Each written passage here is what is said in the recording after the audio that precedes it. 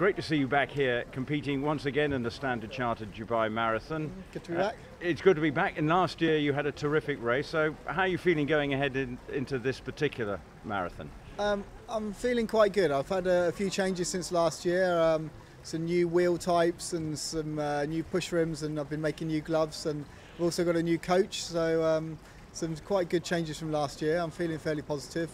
You never know what's going to happen on the day, but I'm hoping to have a good race. And what are your targets then this year, given that you say you're feeling in pretty good shape? Well, I've never gone under 2 hours for a marathon, so I'd really like to go under 2 hours. I'd love to win the race. Depends who else is on the start line, and I haven't actually seen the full start list yet, but I'd really like to get the race win and get under 2 hours. I'd be very happy with that. Is 2 hours a sort of a landmark time in your discipline? Yes, it certainly is. There's quite a few guys who've gone under 2 hours, but there's not that many, and it is, like you say, a big landmark time to get under for a marathon.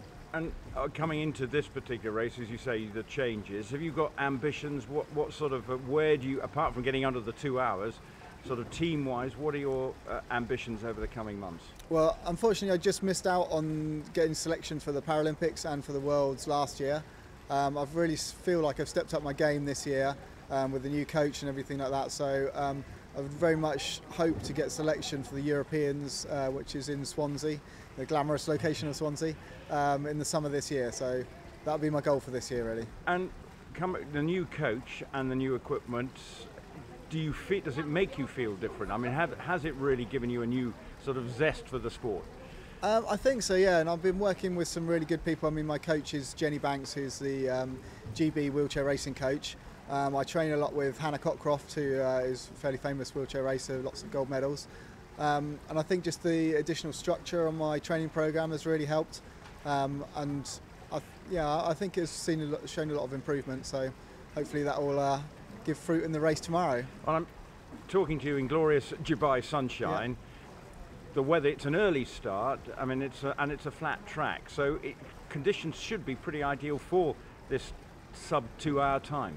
I hope so, yeah. They've changed the course slightly from last year, but I did it 4 years ago, and I think it's a very similar course to that, or 3 years ago. So yeah, it certainly bodes well for a good time. I mean, the roads are flat, and I think it is the best chance to getting this good time. I get the sense you're really up for this. You're looking forward to it, because I remember talking to you last year. You were sort of, a few things weren't niggles and things weren't quite going right. Yeah. You seem to be in a really positive frame of mind. Yeah, no, I'm feeling good about this year. You never know on the day. Last year a big mist came in, and it made it very slippery on the push rims, which made it difficult last year, but hopefully we'll be all right this year. The weather's looking good. Well, best of luck for Thank Friday. You. Thanks very much.